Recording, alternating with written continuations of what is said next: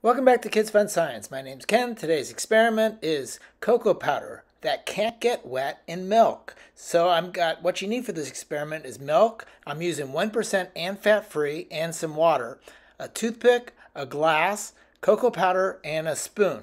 So I'm going to do 3 different experiments and we're going to make prediction on each one.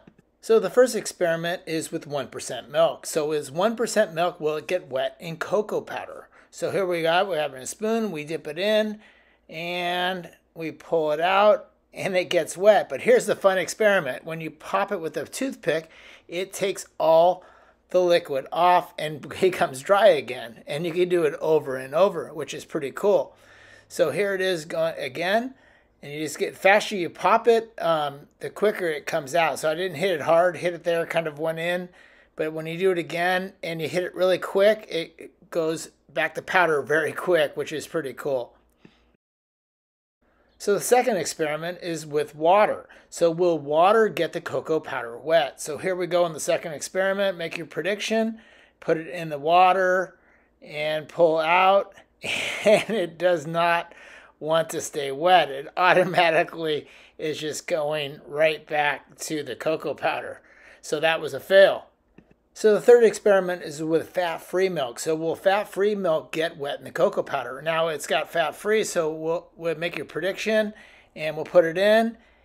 And you see it's just like regular 1% milk. It does get wet, and you do have to take the toothpick to make it dry.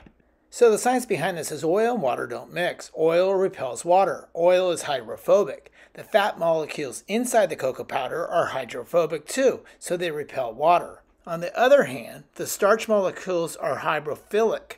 They love water, so milk is mostly water, so the same rules apply are true to milk. When you dunk the cocoa powder in the milk, the starch molecules quickly absorb the milk.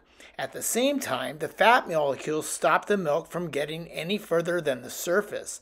This creates a shell on the milk around the outside of the cocoa powder. So when you poke it with a toothpick, it breaks the shell surface tension, the milk rolls off the cocoa powder and back into the cup.